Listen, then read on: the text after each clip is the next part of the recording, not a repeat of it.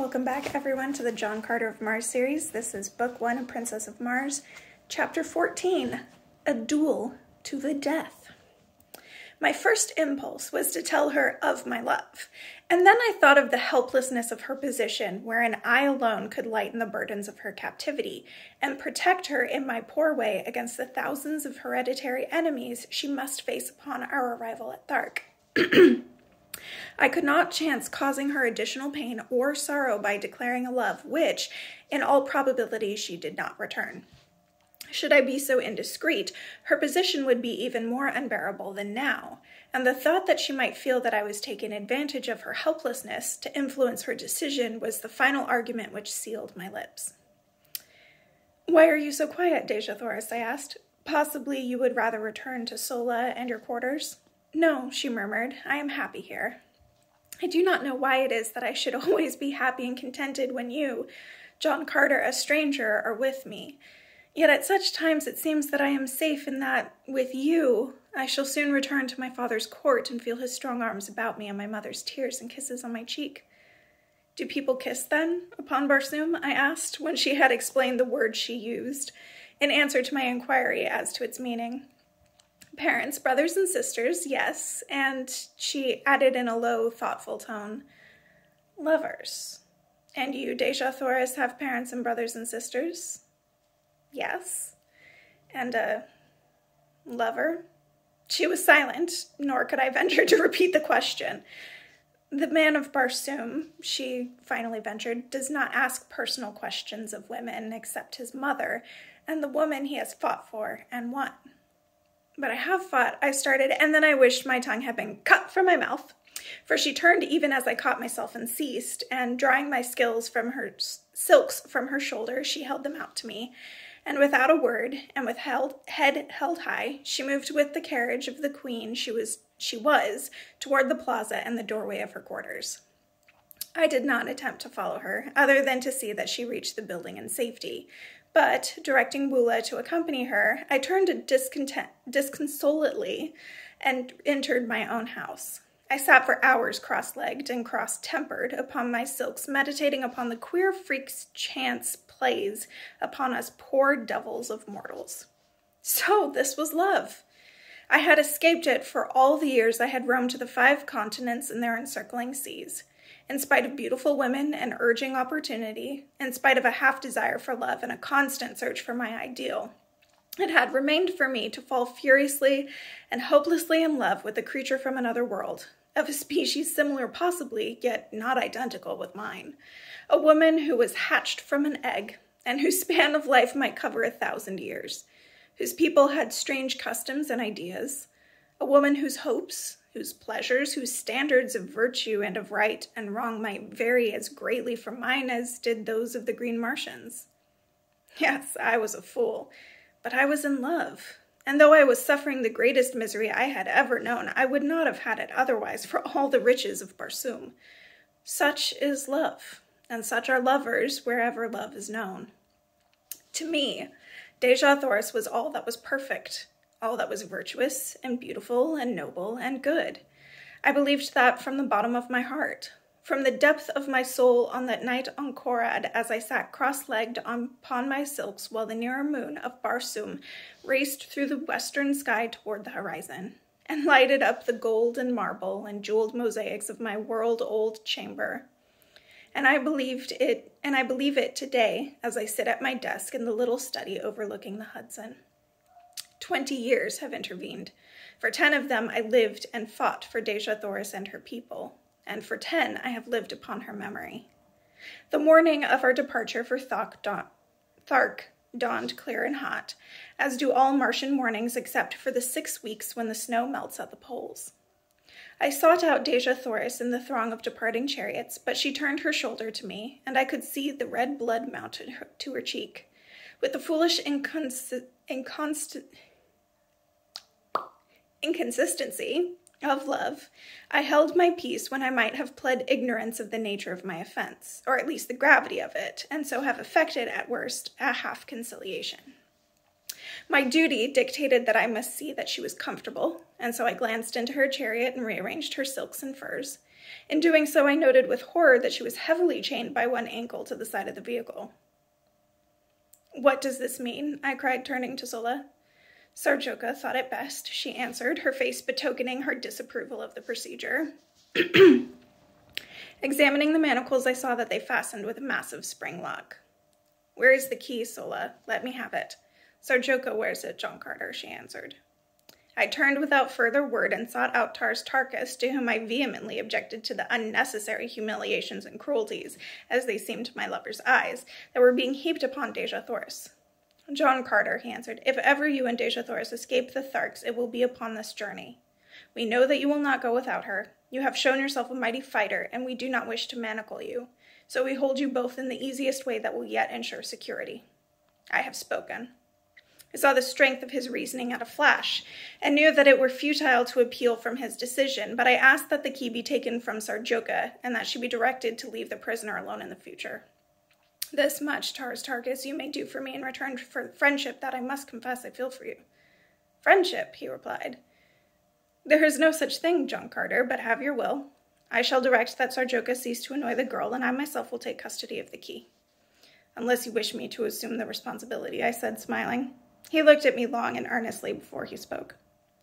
"Were you to give me your word that neither you nor Dejah Thoris would attempt to escape until after we have safely reached the court of Tal Hajus, you might have the key and throw the chains into the river Is."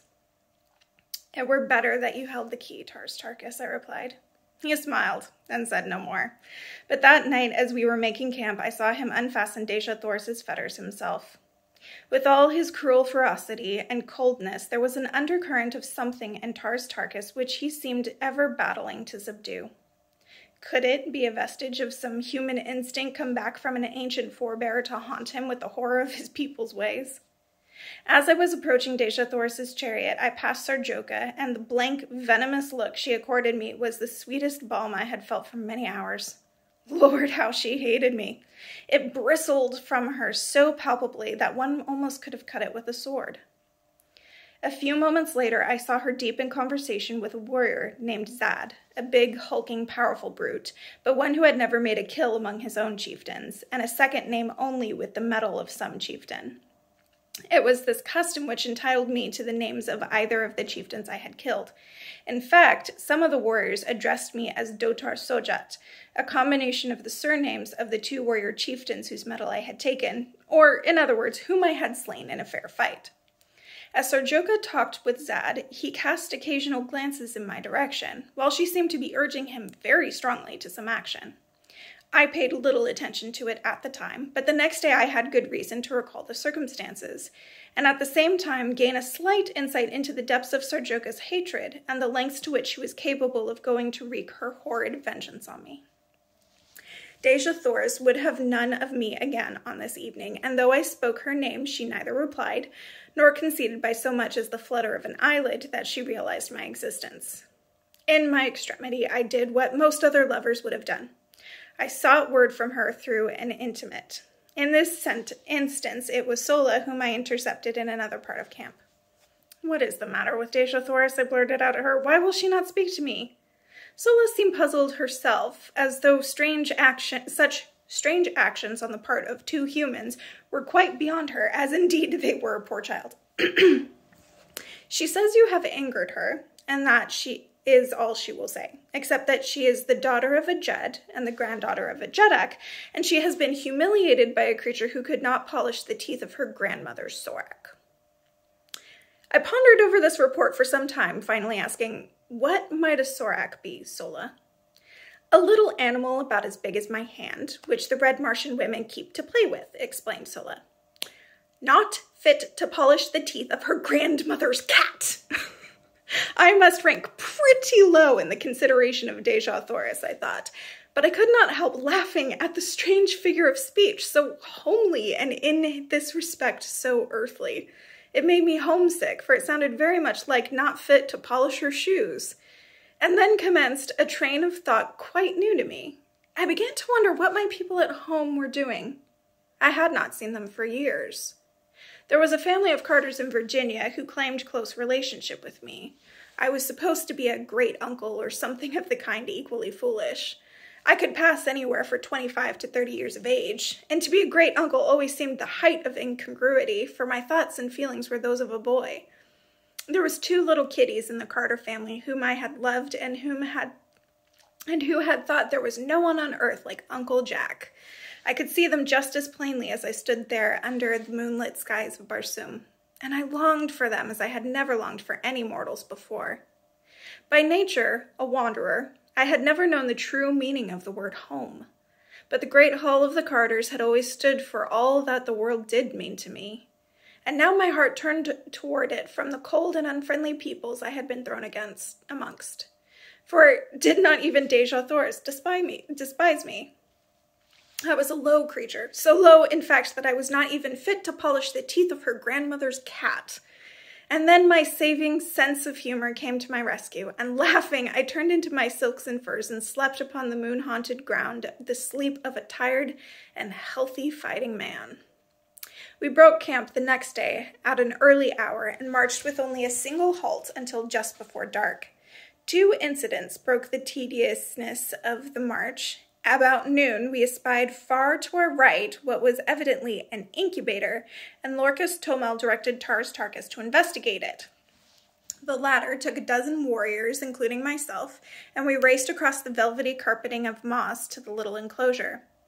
It was indeed an incubator, but the eggs were very small in comparison with those I had been seen hatching in hours at the time of my arrival on Mars. Tars Tarkas dismounted and examined the enclosure minutely, finally announcing that it belonged to the green men of Warhoon and that the cement was scarcely dry where it had been walled up. "They cannot be a day's march ahead of us," he exclaimed, the light of battle leaping to his fierce face.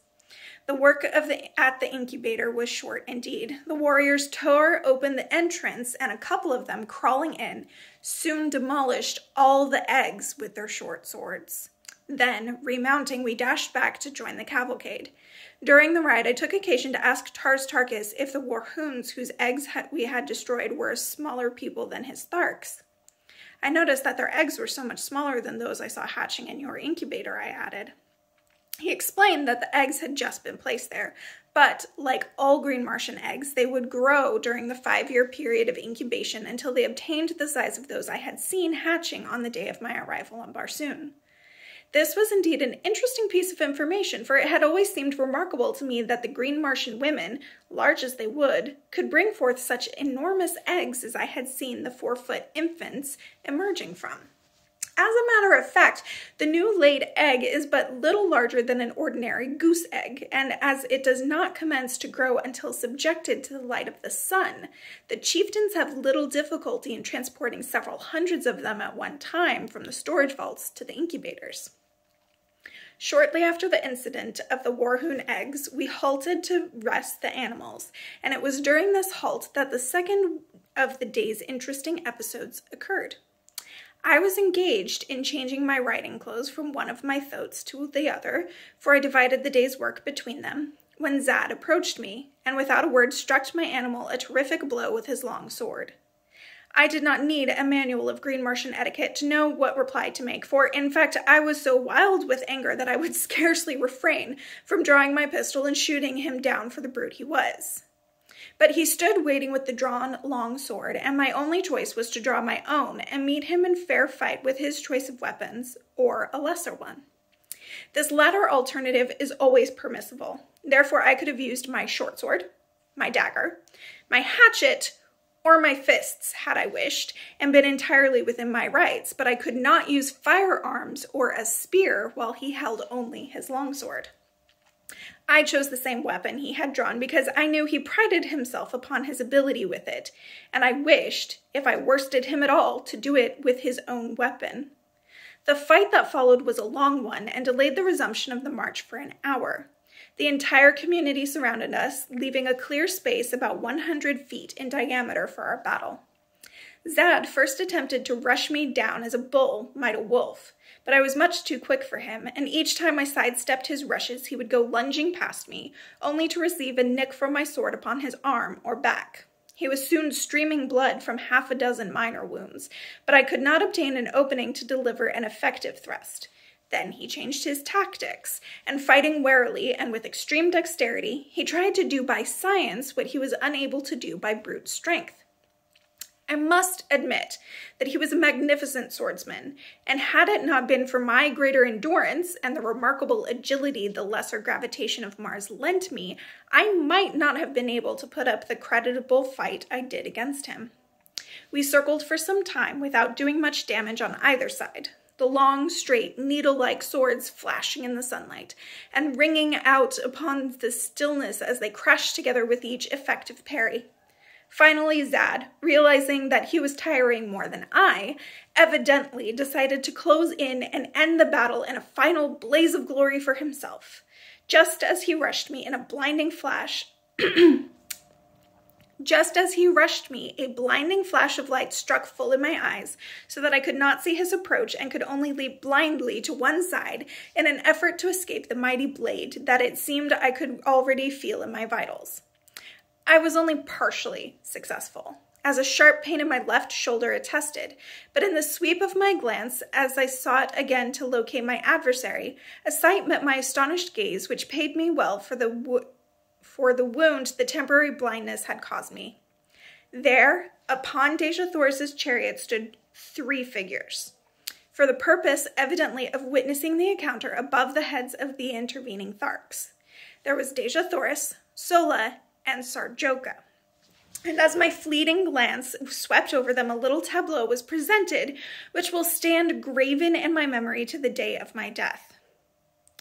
As I looked, Dejah Thoris turned upon Sarjoka with the fury of a young tigress and struck something from her upraised hand, something which flashed in the sunlight as it spun to the ground. Then I knew she had blinded me at the crucial moment of the fight, and now Sarjoka had found a way to kill me without herself delivering the final thrust. Another thing I saw, too, which almost lost my life for me then and there, for it took my mind for the fraction of an instant entirely from my antagonist, for as Dejah Thoris struck the tiny mirror from her hand, Sarjoka, her face livid with hatred and baffled with rage, whipped out her dagger and aimed a terrific blow at Dejah Thoris. And then Sola, our dear and faithful Sola, sprang between them. The last I saw was the great knife descending upon her shielding breast. My enemy had recovered from his thrust and was making it extremely interesting for me, so I reluctantly gave my attention to the work in hand, but my mind was not upon the battle. We rushed each other furiously time after time till suddenly, feeling the sharp point of his sword at my breast, in a thrust I could neither parry nor escape, I threw myself upon him with outstretched sword and with all the weight of my body, determined that I would not die alone if I could prevent it. I felt the steel tear into my chest, and all went black before me. My head whirled in dizziness, and I felt my knees giving beneath me. Well, wasn't that a whirlwind?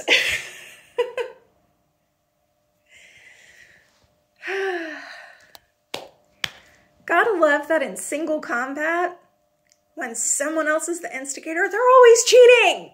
They're always cheating. Sarjoka, come on. You cheated. You cheated. You threw sun in his face. You cheated. Bad girl. I mean, we don't really like Sarjoka anyway, but like, come on, girl. Everyone knows you can't do stuff like that. Like, it doesn't matter what culture you have. You can't do stuff like that. Anyways. Oh. Yeah. Yeah. I also do like the phrase, not worthy to polish the teeth of her grandmother's cat. It's pretty fabulous. It's a pretty fabulous phrase. I feel like we should use that phrase in society for some reason. I don't know. I'll see you guys later. Bye.